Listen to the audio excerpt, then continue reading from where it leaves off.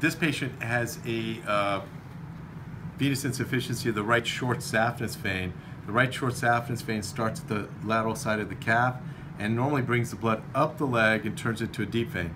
Now, she also had a great saphenous vein insufficiency, which we have treated, and as you can see on the back of her leg, she has a couple of sources of reflux, one from a posterior thigh perforator that's coming this way. She had a branch from that great saphenous that's coming this way. And if you look really close, you can see underneath the skin she's laying down now, so it's flattened down. So we're going to treat her great saphenous vein with the laser from here to here, and we're going to inject these veins to close the proximal source of reflux. So the first thing we're going to do is we're going to put a little gel on her leg. Daniel's going to pass me our local, and we're going to give her just a little heads up, a little tiny pinch.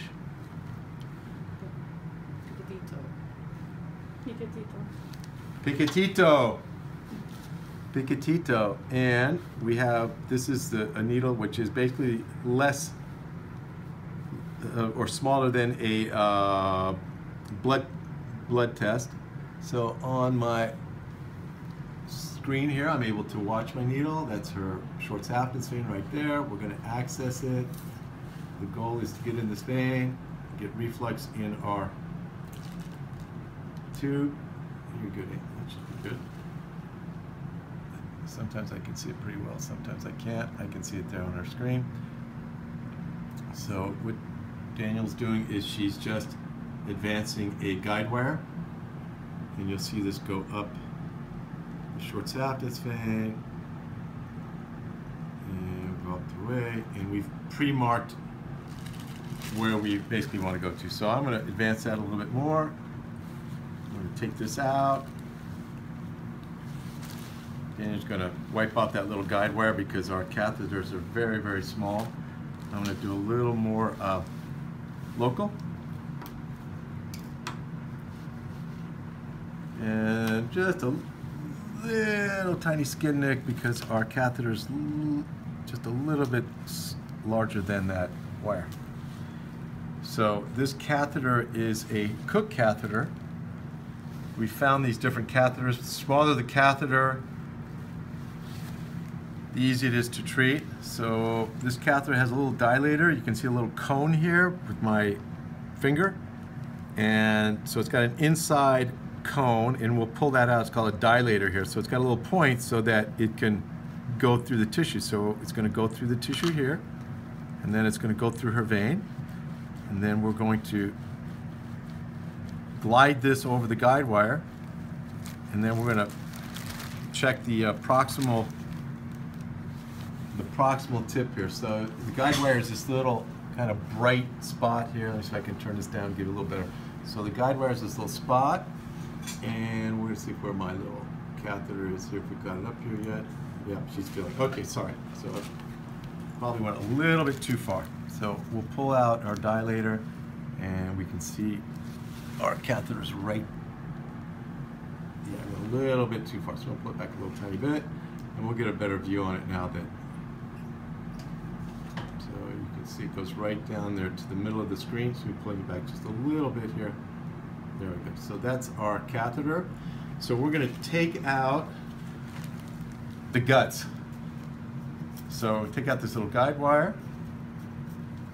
And then we're also going to take out the dilator, which was basically what I showed you. It's just this little tiny tip, and it has that little point on it there.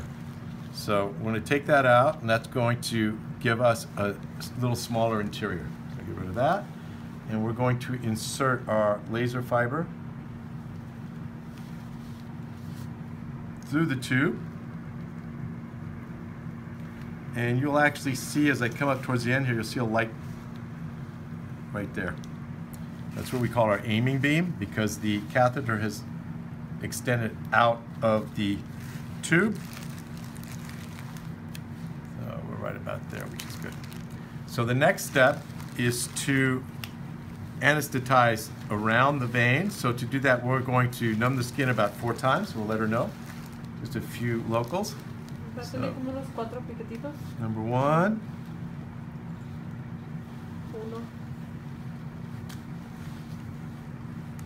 2.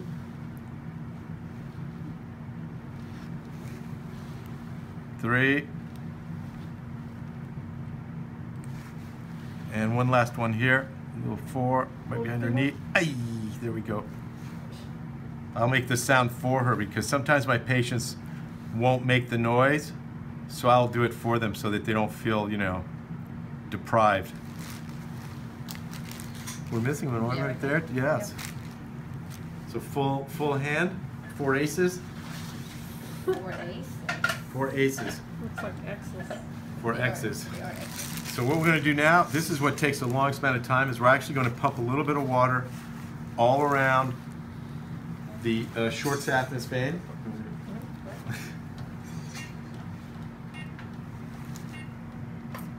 So we're just clearing out some bubbles. This is our tumescent that you see hanging on the wall here. This is a mix of lactated ringers, bicarbonate, xylo. Okay. You want that pedal, don't you, Danielle? Oh, see, she's like pushing my foot away. She can do it for you. Yeah, she's like.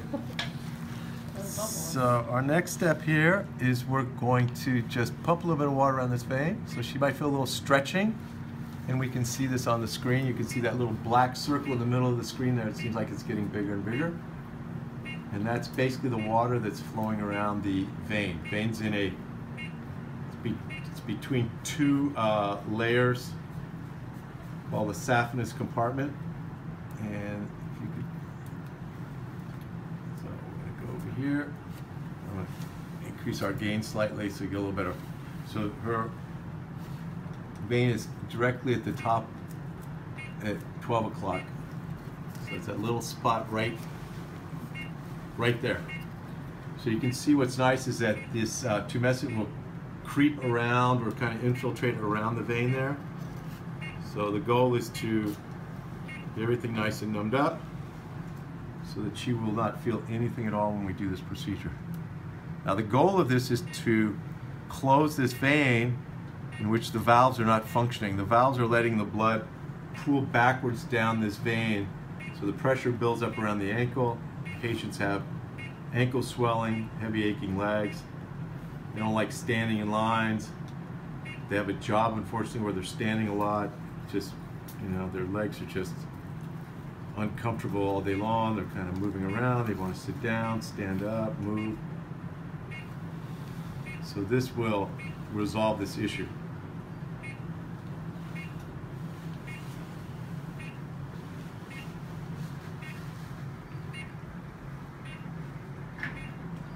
So her calf is going to look a little swollen here, but that's just, it's just our tumescent.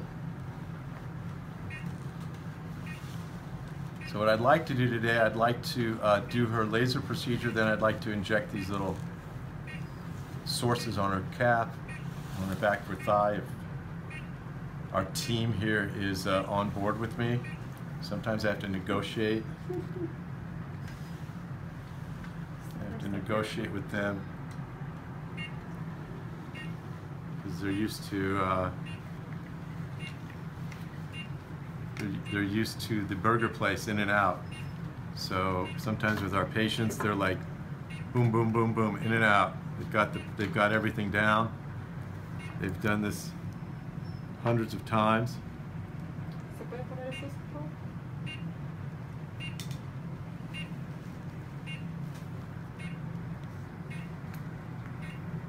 Okay, so basically what we've done is we've numbed everything up, so we're going to go back down. We're actually going to do our procedure. The last part here.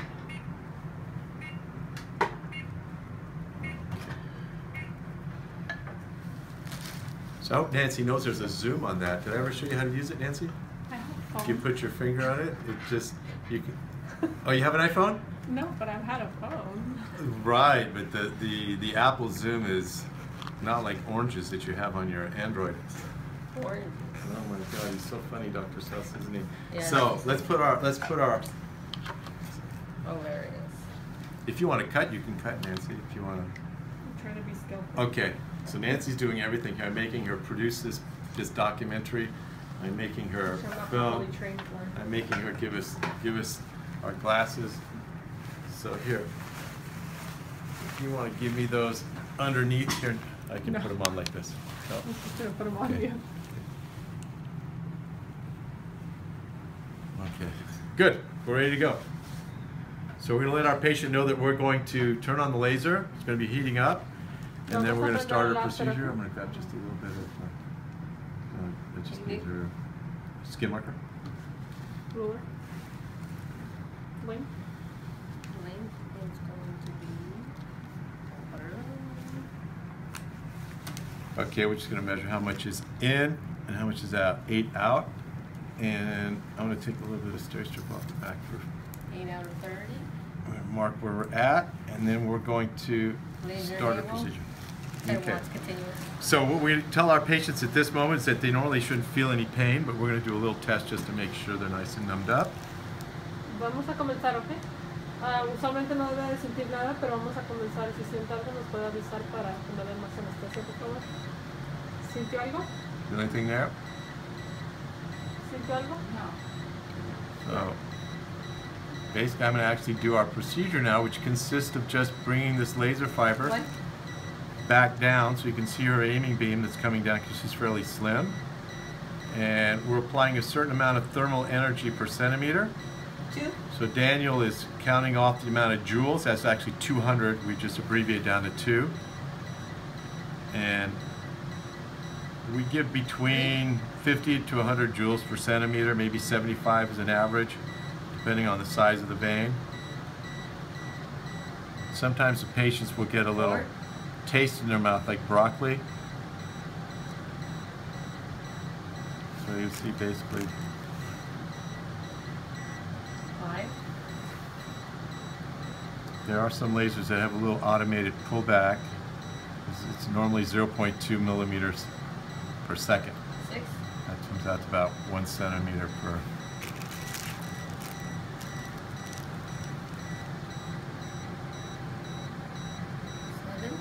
There are some nerves in the back of the calf down around this area, so you have to be careful about how far down you go so that you don't create a little nerve injury, which could cause a little bit of pain and then make the patients uncomfortable for a while. So, 9. so I've got the primary part. When I get down here, I'm going to go a little quicker because I don't want to get any nerve involvement. So 10.